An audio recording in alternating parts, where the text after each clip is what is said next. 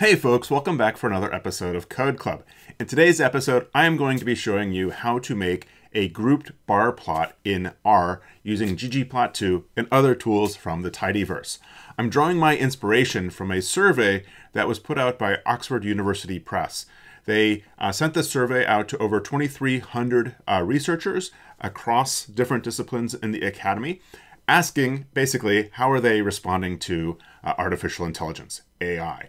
And so the specifics of the study aren't super important, or my beliefs on what I think about AI or yours really. What we're really concerned about is making the plot. And so I have a link here that I'll drop below in the description of this video if you want to go ahead and grab it. I did talk about this plot in a newsletter that I sent out back in August. If you're not getting that newsletter, check out the link that I have up here as well as down below in the description so that you can subscribe and so you can get my narrative take on how I would go about building different plots. And my plan then is to revisit those here on YouTube, to remake the plot as the original researchers did, and then to take a whack at improving it with my own sense of style and kind of science. And so, again, this article from Oxford University Press, I haven't seen published formally, but they have a link then that goes to this PDF, which is a slide deck of about 45 slides that goes through different things about their overall findings, their methods, and does a deep dive on all of their results.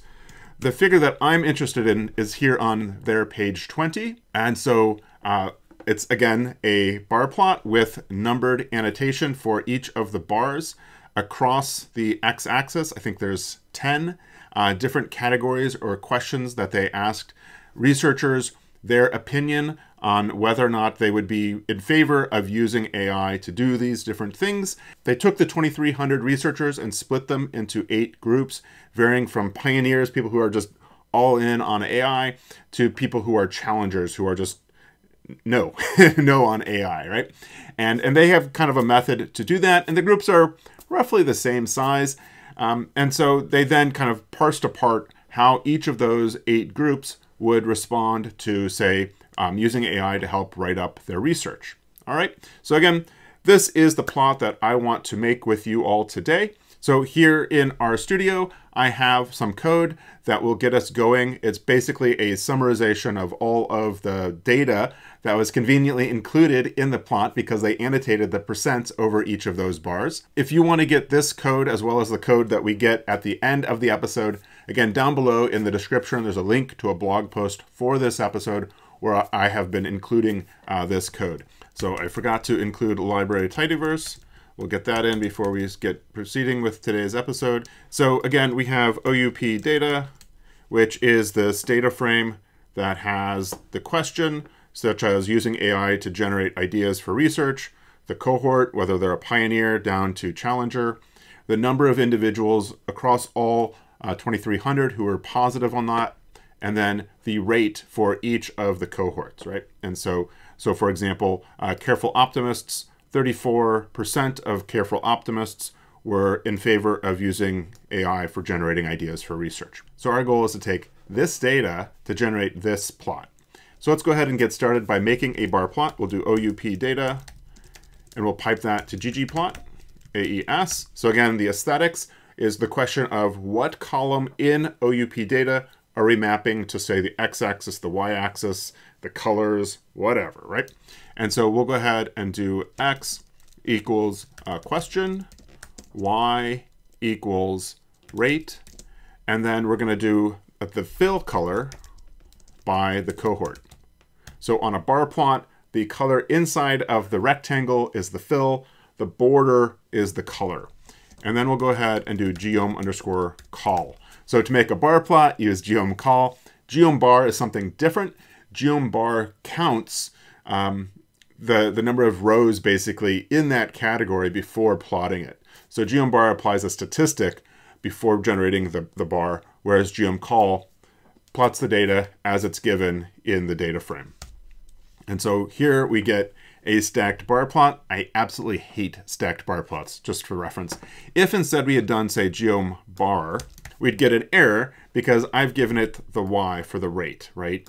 And so if I removed the rate, then basically we see that we have the same number of individuals or same number of rows for each of the cohorts for each of the questions, which that's not what we want. So again, we want to include y equals rate, and then we want to do geom call to get back to our hideous stacked bar plot. All right, so the first thing is that it's stacking it. So by default, geom call will stack the different categories or the fills on top of each other, which is handy if you, for some reason, want to make a stacked bar plot, but we want them to the side of each other, and ggplot calls this dodge. And so within geom call, we can then do position equals, and then in quotes, dodge. And so it's hard to see here, but our columns are dodged.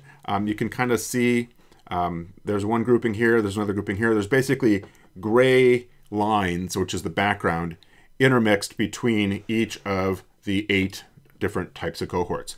I'm going to go ahead and save this to a file to get the right aspect ratio to match what I have in my original file, because using this plotting window is going to be a real pain because our figure is going to end up being so wide and relatively short.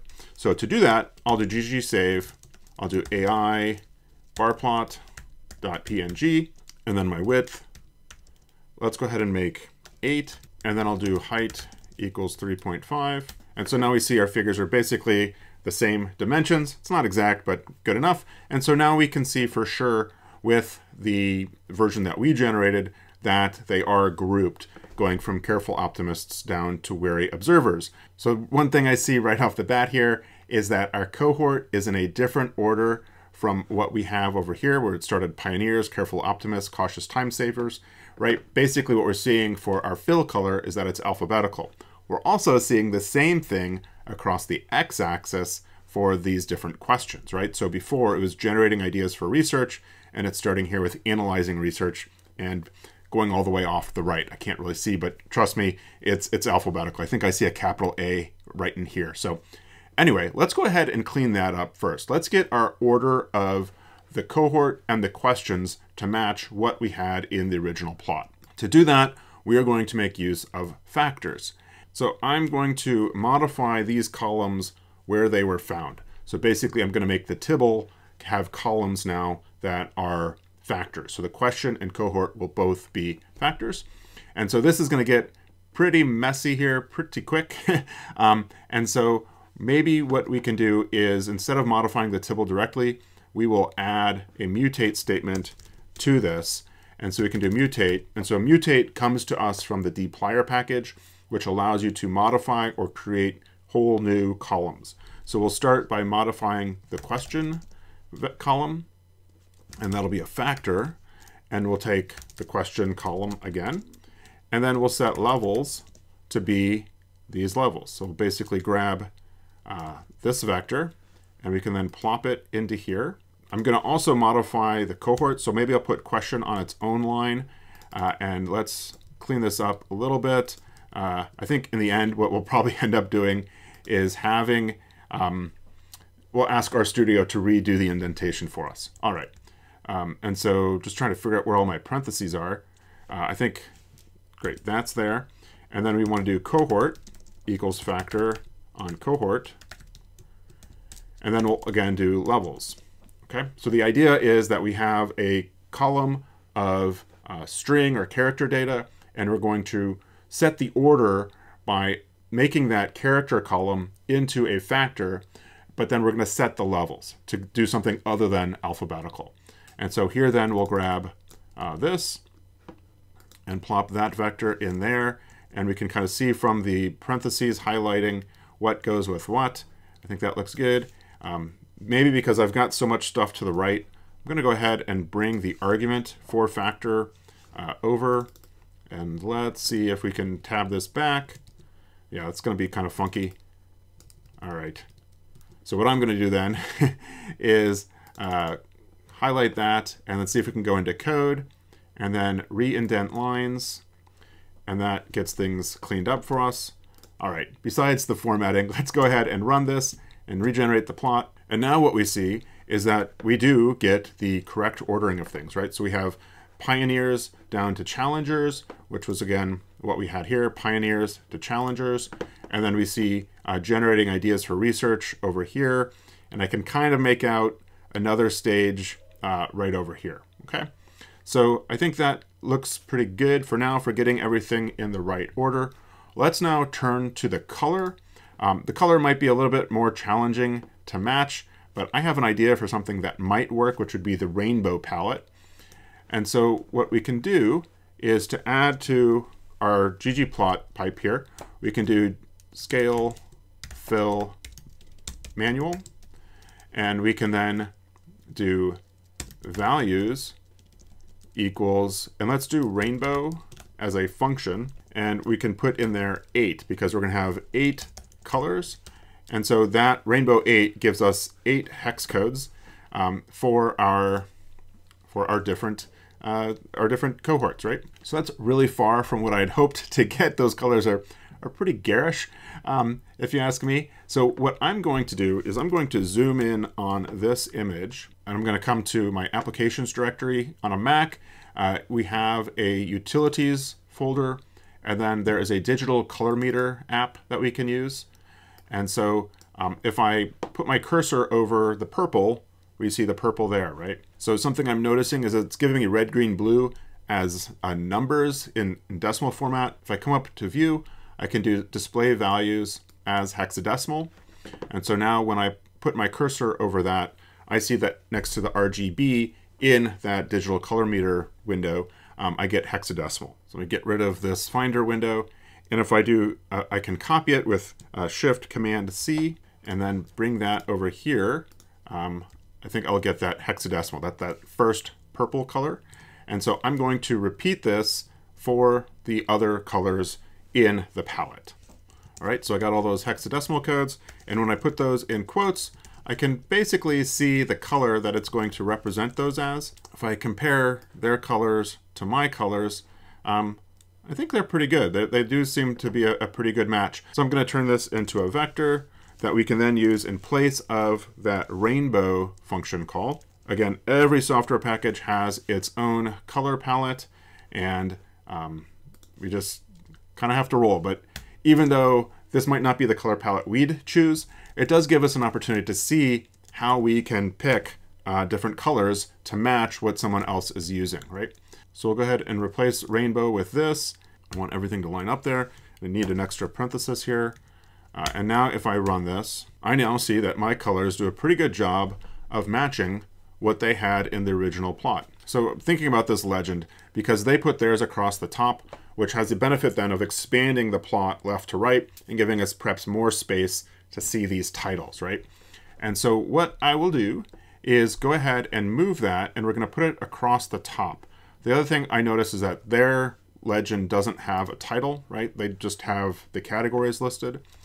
And so what we can do here then would be to add theme, and we'll say legend.position, and I'm going to say top. All right. And so we got it at the top, and it's going horizontal. I think our font is too big for the space, and that they would probably shrink it down a little bit. I also noticed that their symbols are perhaps similar or the same height as their font.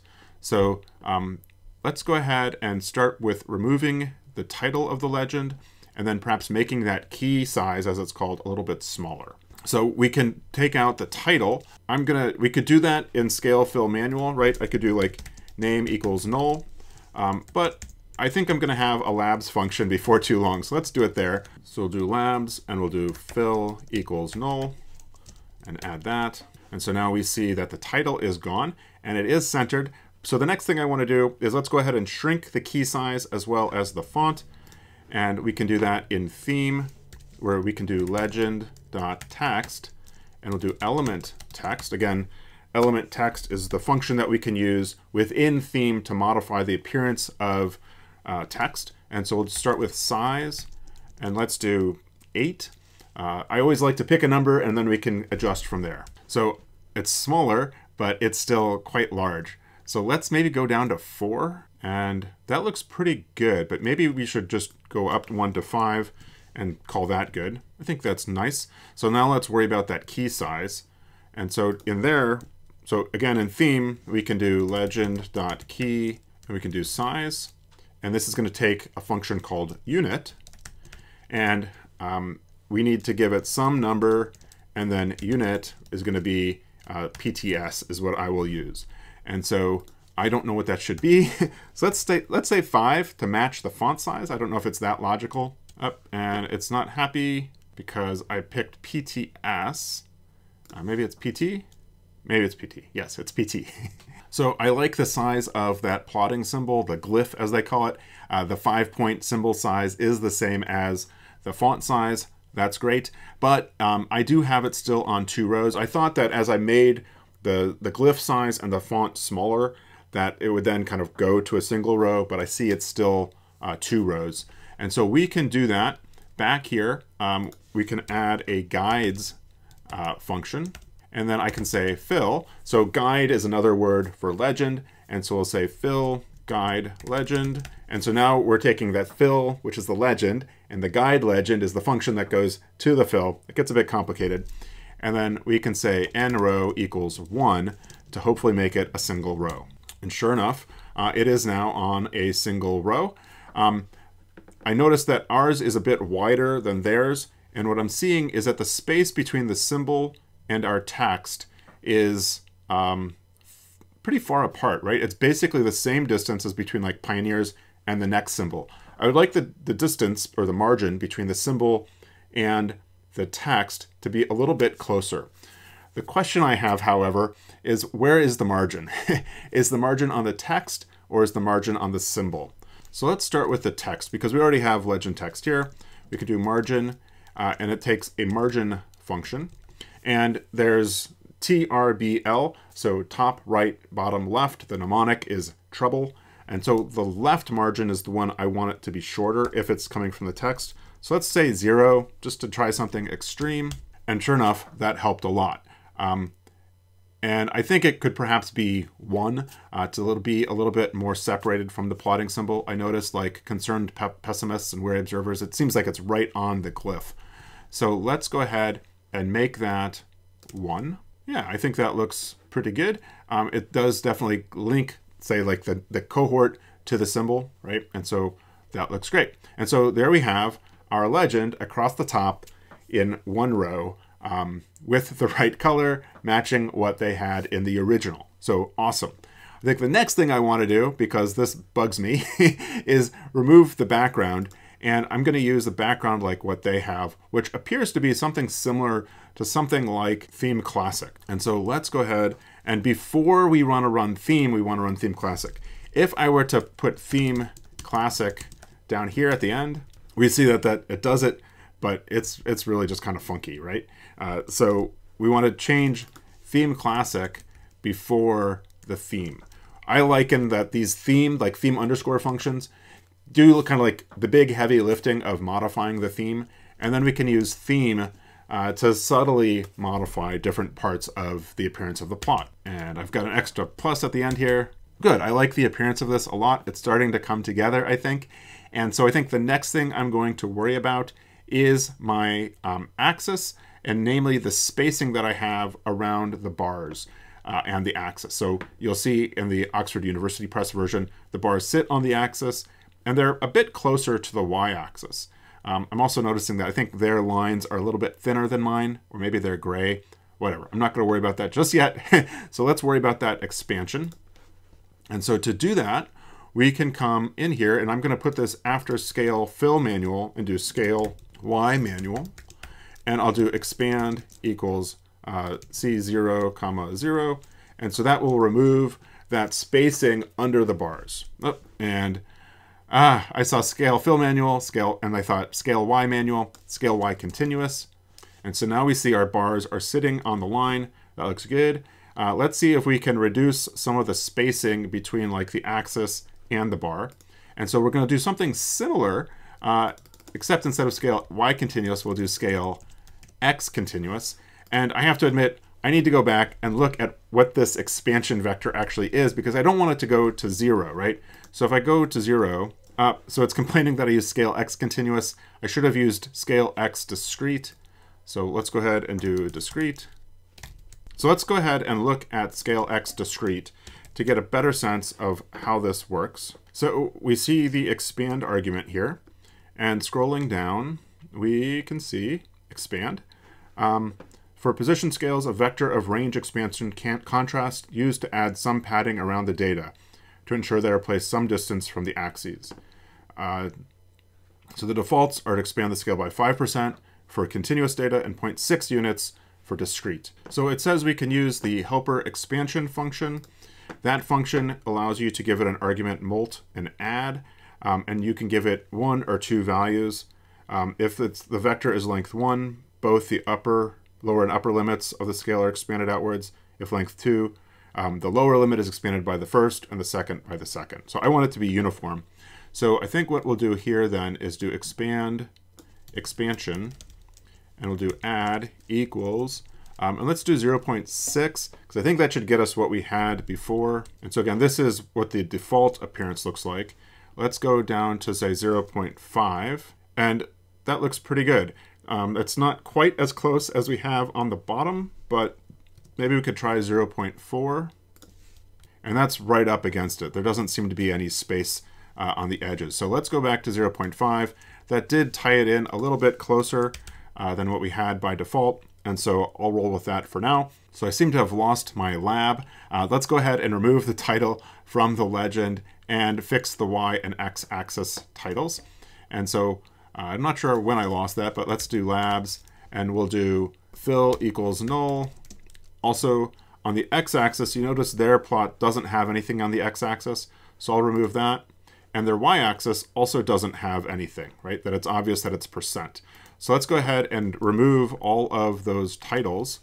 And we can do fill equals null, X equals null, Y equals null. Add a plus to the end of that. So one other thing I see on the axis is that theirs goes up to 70, and they've got percents on it. And so let's go ahead and have ours go up to 70. We're going to want it to go in steps of 10. So we can come back to our scale Y continuous. And here I'll do lim, forget if it's limits or lim, limits. And we'll do 0 to 70. And we'll do breaks equals seek 0 to 70 by 10. Okay, good. So that has us going from 0 to 70 like they do. That's great. They also have their % sign next to their number. So let's see if we can't do that as well. And so back up here in scale Y continuous, we can add labels. So in the scales package, we'll do labels, label %, and that should do it for us automatically. I'm not sure if I need those parentheses or not. Well, that added it. That got us, not sure what exactly that got us. That added 100, right? But we have this weird spacing that I'm not so fond of. Maybe that's their spacing for 1,000. And so I'm going to look at the help for scales label %, and maybe that'll give us some information. So scale 100. So we see scale, a scaling factor. X will be multiplied by scale before formatting. This is useful if the underlying data is very small or very large. So I've already got mine in % format, so I'll do scale equals 1. And so now I get the nice % numbers.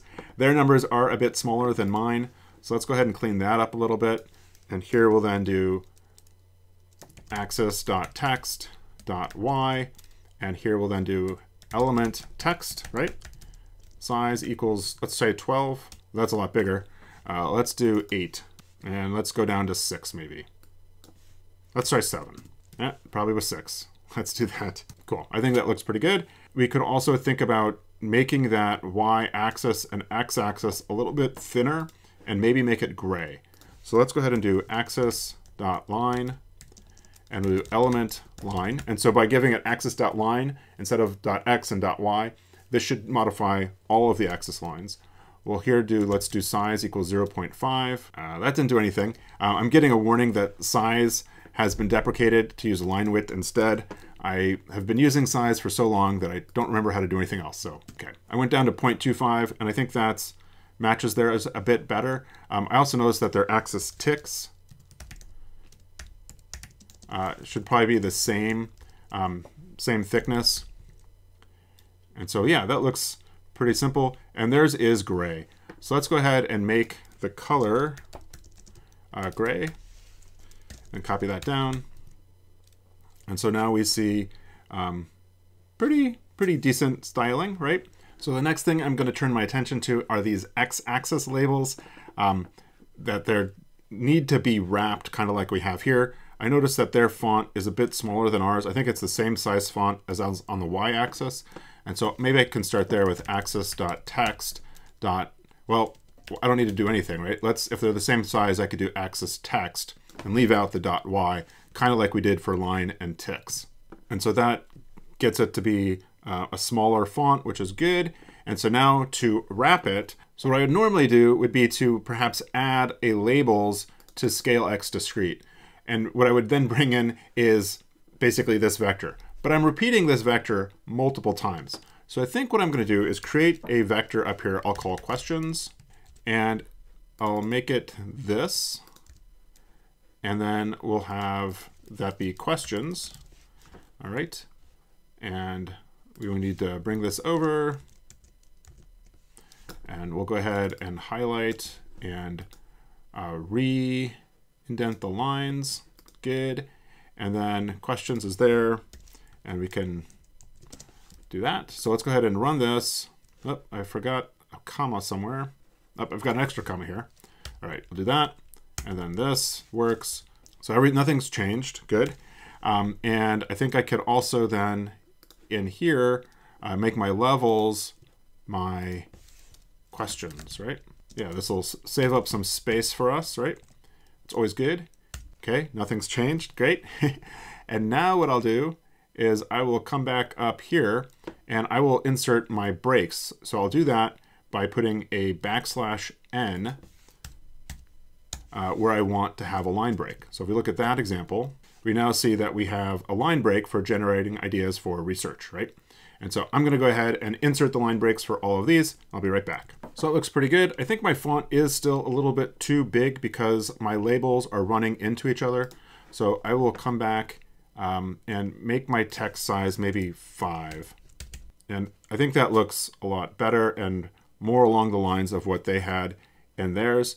Their font may have been bold. Let's see what happens if we make the text bold. So we'll do face equals bold. Yeah, I think that looks pretty good. So the next thing I want to take on with the x-axis is inserting these numbers. So I could have hard-coded or written in the numbers into these question labels, but I kind of felt like that would be cheating because realistically, this OUP data is probably the summarization of a survey, right, that has those 2,300 responses. And so I could imagine calculating those positives like we have here. And perhaps they may have added data or had to remove data for some reason, right? And so then to update the label, you'd have to go in and manually change the count versus doing it programmatically. You could have updated the positives column. And so my preference is to not hard code numbers into strings. And so I would prefer to do it using something like glue or the paste function from based R. So I'm going to start by doing library glue. What I'll do is I'll take OUP data and bring it down, and we're going to make a pretty data frame, if you will.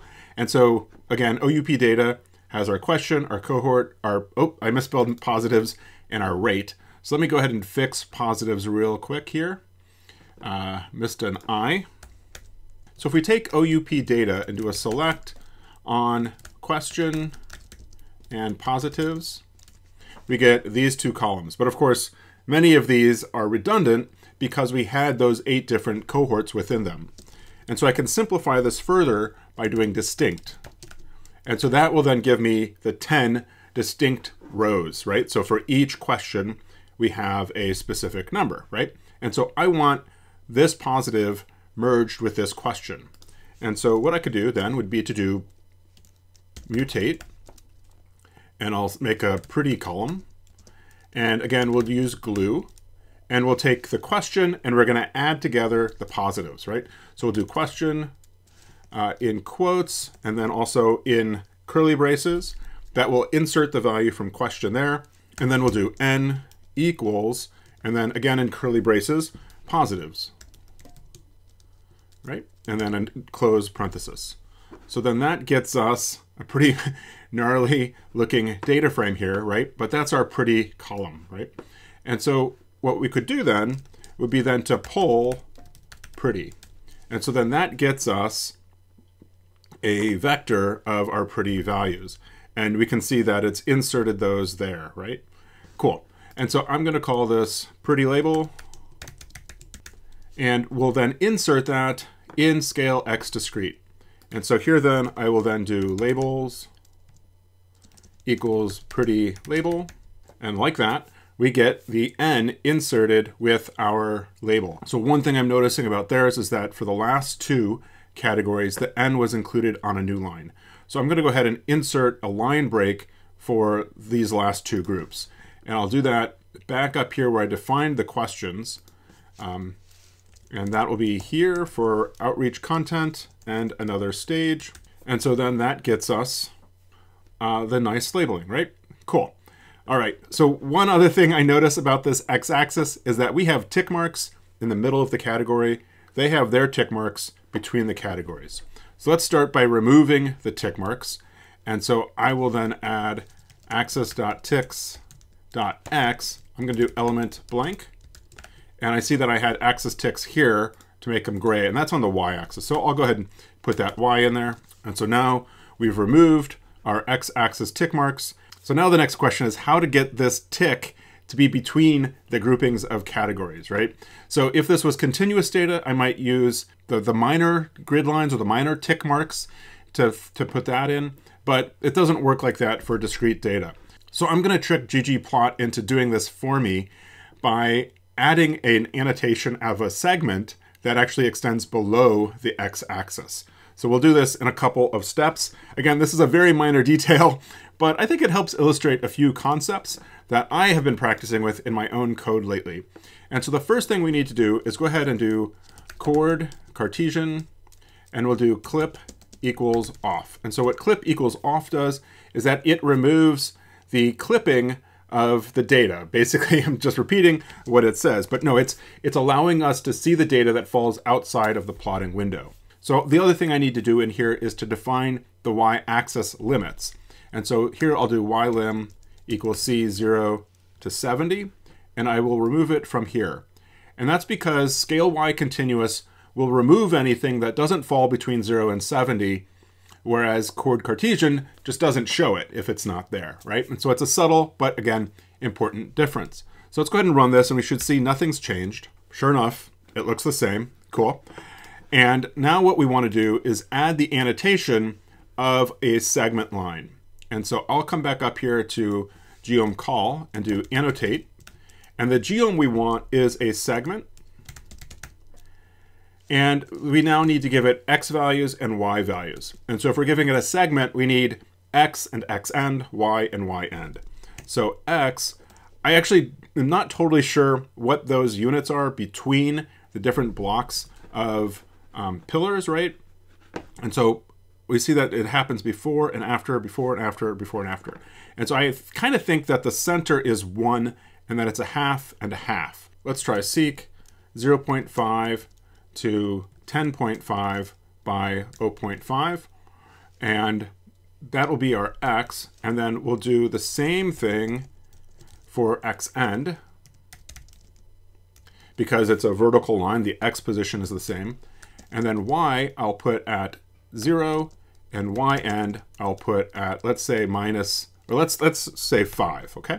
And I'm gonna make this color red so that it's obvious what it is.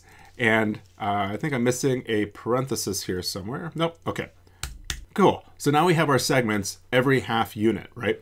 And so it's going every half unit because I did seek 0.5 to 10.5 by 0.5. So let's do that by 1 instead, because then we'll get 0.5, 1.5, so forth. Cool? All right, now let's flip it down. And so we'll make our y end, let's make that -2. And so now we have the tick mark going down, but 2 is probably too long. Why don't we go ahead and make that -0.5? And we could probably go ahead and make that, let's make it 1, -1. That looks good. And so now we want to make the color gray. We also want to make the thickness the same thickness that we had for these other line widths, right? So that was line width of 0.5, color gray. And so we'll come back up here to this annotate. I'll remove this color red. Sometimes I like to use a garish color like that, so it's easier for me to see where it is. And there we go. We have our tick marks between the different groups of categories, and I think that looks pretty nice. I don't know. I don't know that we actually need these tick marks between the different groups of categories, but whatever software it was probably added that there by a default. Okay, so the next thing we need to do is I've been putting off putting these labels on the bars, the percentages, right? So how would we do that? Well, that's a piece of data, and so that's a label, right? And so what we'll do is we'll add here label equals, and it's going to be the percent number, right? And so that's the rate column. And then we'll do geom text.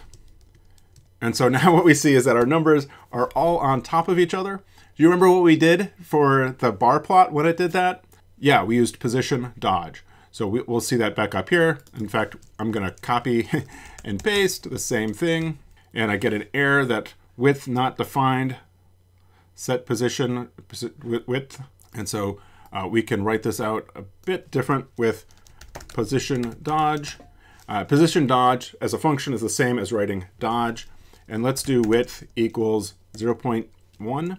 All right, so that dodged it, but not very much. Let's come back and let's do 1. All right, so that looks pretty good. Although I noticed that at the extremes within a block, it's too far out. So perhaps instead of width equals 1, let's do 0.8. All right, that's too far in. Let's try 0.9. And that looks pretty right. We noticed that the numbers are right on the y-axis point, and so we actually want it to be above that. And so I think it's using a v-just, so vertical justification. And so what we could do here then would be to do v-just equals 0. I forget if 0 is the top or the bottom, but we'll find out. And so that is at the top. That font is way too big. Let's go ahead and shrink the font size down. And so let's put this on a new line. And then let's do the same. That's actually smaller than what we have for our y-axis labels, which I believe was 5, right?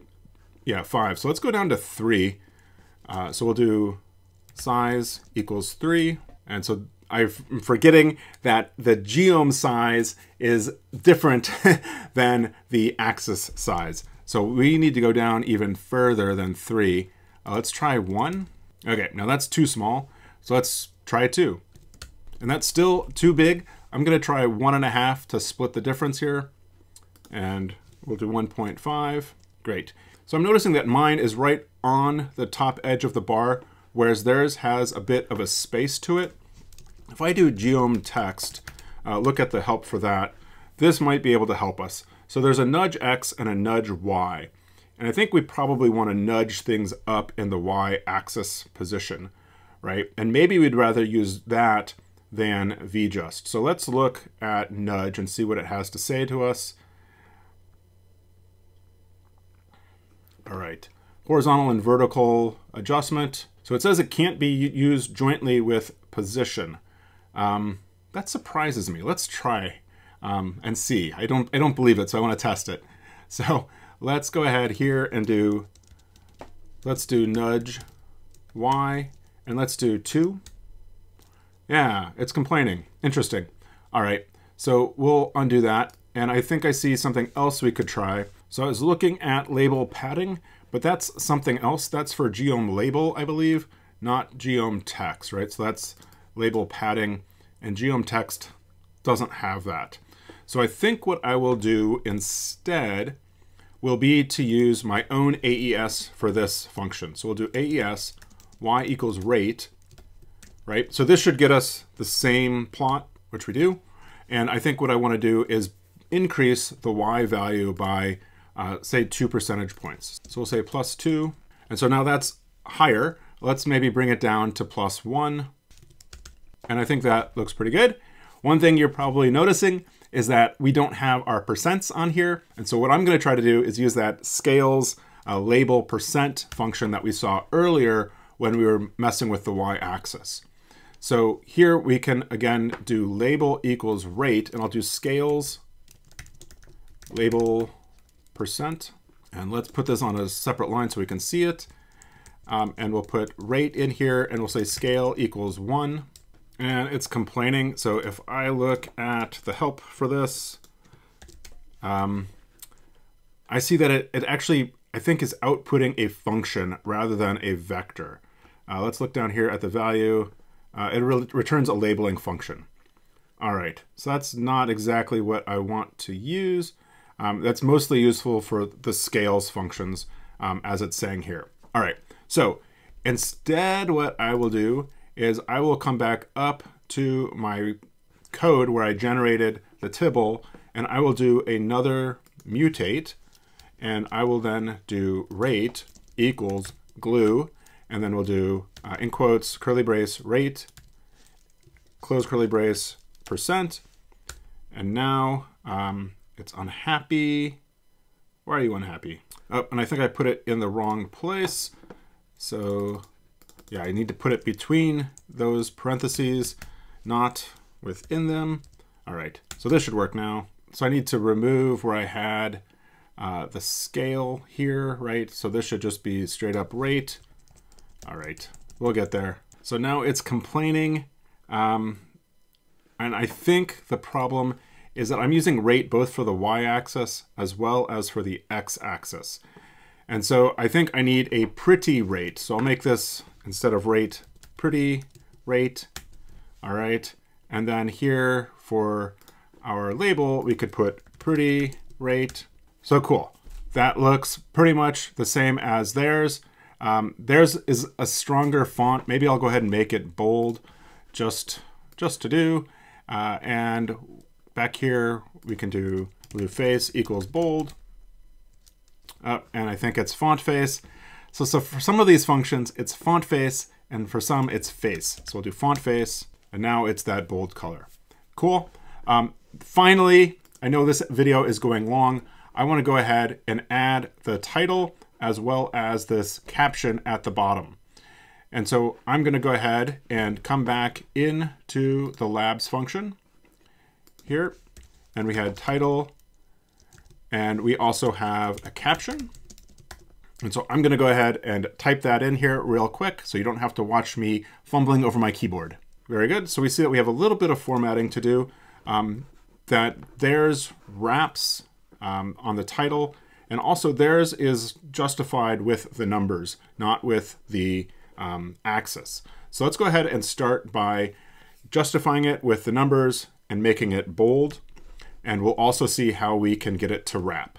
And so let's come and we'll do plot.title.position, and so this tells us that the alignment of the plot title, subtitle, and caption, right? And so this argument applies both to the title and subtitle. The value of panel is aligned to the plot panels. Of plot is to the titles.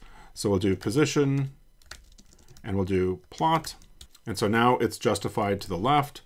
We'll go ahead then and do plot.title equals element text face. See what I mean? Face here. Who knows? Bold. And so now it's bolded. And let's go ahead then and let's see how we can get it to wrap around the plot. We can do that using element text box simple.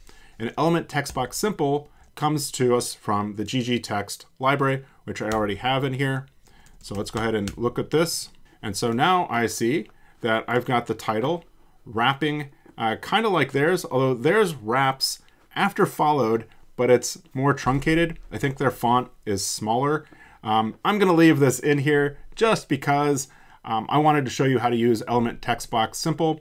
And of course we could make the font smaller, but then it's going to wrap at a different position. So I'm cool with the way this looks. One thing they do have is a margin at the bottom here. I'll add to this margin. Let's put this on a separate line, equals margin. And then on the bottom, I'll put, let's put 15, and the default is points. And so that gets us a bit of space there. That looks, I think, pretty good. I think this legend maybe needs to come down a little bit, but I'm not going to worry about that just yet, or at all, really. This video I know is getting long, so let's leave that there. And then let's think about this caption in the bottom left. Ours is on the right.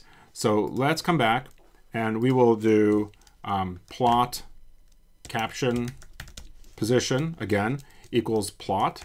So that'll, when we left justify it, we'll get it to be on the left side of the window. And then we'll do plot.caption and we'll do element text and we'll do size equals, let's do 8. And I forgot to left justify it. So we also then need to do hjust equals 0. Now it's left justified. The font is too big still. So let's go ahead and drop that down to like 5. And that is a pretty good size font. And again, there's differences between the two plots. I'm not going to belabor the point. I think we've done a pretty good job of matching the appearance of the two plots. There's subtle differences here that we might play around with. Of course, the font size, their font, it's kind of pixelated in my version, so I'm not sure if it's exactly black or maybe like a really dark blue. I'm not going to worry about it. They also have a left margin on their panel and their caption is tied over to the left. I feel like they may have added this after the fact using PowerPoint or something like that. Anyway, again, my goal here was to reproduce what they had done, and I think this is a pretty good reproduction using ggplot2 of what we see in this figure. Let me know what you think down below in the comments. I'm sorry this video has gotten rather long. If you have suggestions for other figures that I should take a look at and that you would love to see me make here on Code Club, by all means, please let me know. In the next episode, I will be taking this figure and I will be redoing it the way I would have done it if I had the data and I was the person asked to generate the visualization. So that you don't miss that exciting episode, please make sure that you've subscribed to the channel, and we'll see you next time for another episode of Code Club.